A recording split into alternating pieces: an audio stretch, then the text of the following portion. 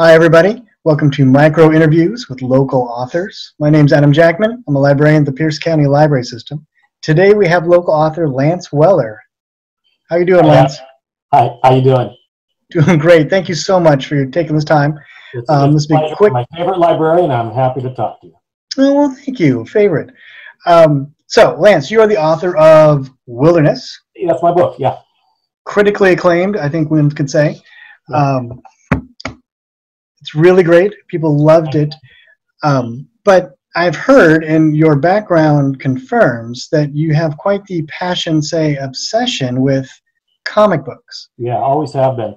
When I was a kid, I wasn't allowed comic books beyond classic illustrated, which were great. Things like Grimm's Fairy Tales and Mother Goose and that kind of thing.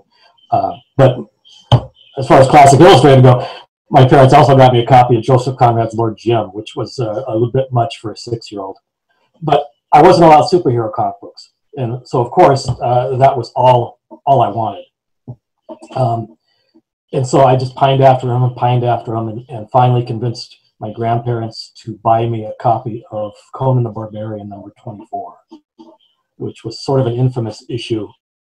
I could talk all day about it, but it had Red Sonja in it, and I was also way too young to be looking at that. But seeing an actual superhero-esque comic and holding it in my hands and reading it, it just brought out this sort of lifelong passion. And once I started buying comic books in my teens, I couldn't get enough of them. And what they did is they taught me a lot about language. Say what you want about Stan Lee as a writer, he knew how to sling a phrase. He knew how to freight his word balloons with a language that just sort of rolled off the tongue. And I was constantly going to the dictionaries to find out what the hell he was talking about. When he said Excelsior, I had no idea what that meant. And it also, reading comics taught me a lot about pacing and plot and character. I got to the point where I knew if a writer was writing Spider-Man and not getting Peter Parker's stuff right, it sounded wrong. So I knew I got to learn a lot about character and pacing. And I just never looked back. Do you think about comics when you're writing? I mean, no. Okay. Not at all. That's I don't really know what I think about when I'm actually sitting at my desk writing. It's like it's a different person. I'll in the editing process, I'll go back and rewrite certain portions, and as I'm going along, reading off what I've written and revising it, I'll be thinking a couple of sentences ahead. Well, this is going to sound nice, and this will sound all right, and this will be good, but I've already done it on the page over here, and I don't remember having done it before. Mm-hmm. So, you enter this, I don't know, call it flow, call it an artistic miasma. I get lost in stuff, and I don't really know what I'm doing. So comics are not at the forefront of my mind when I'm actually working. Well, I asked the question because I've heard that Wilderness is going to become a graphic novel. Yes, right? in France. That's one of the big. Wilderness was my first novel, and that was one of the big surprises. Was A, the fact that anyone else in the world would be interested in bringing it out, but B, the fact that it became sort of a small hit in France. I've been told it's regarded as sort of a cult novel. And when I was approached through social media with the idea that, yeah, we want to make a comic out of Wilderness, I was over the moon. I was delighted. Sign me up right now. Let's go. Let's do it. So it was a fantastic realization of a dream I didn't even know I had. And you've seen some of the images.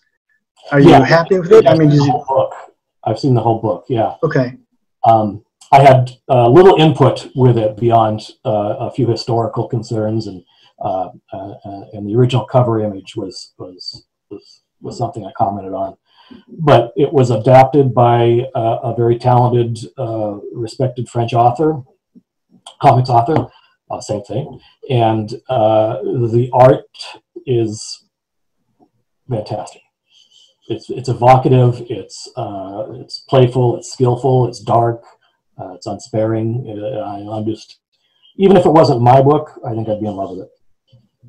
Yeah, I think it's just amazing how you went from, serious literature here, but with this passion of comic books, and then somebody saw that even if you didn't and realized and put those two together. I think is wonderful for you and for all of us.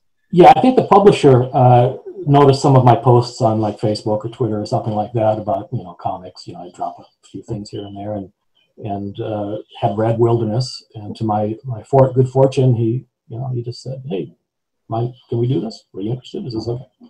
And actually, the French comics industry is a lot more serious than here in the States. Yeah, they've got their superheroes and stuff, but they also have a wide range of adaptations, like for Wilderness and original works.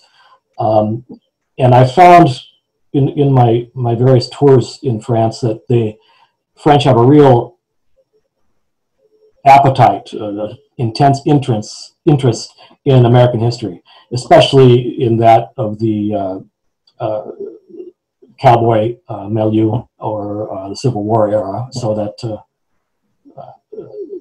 that was also a surprise, but it's just delightful the way this has come together. Well, it is fantastic. And we're out of time, so thank you so much. You take care, and we look forward to seeing what comes next. Thanks for having me. All right, thanks, Lance.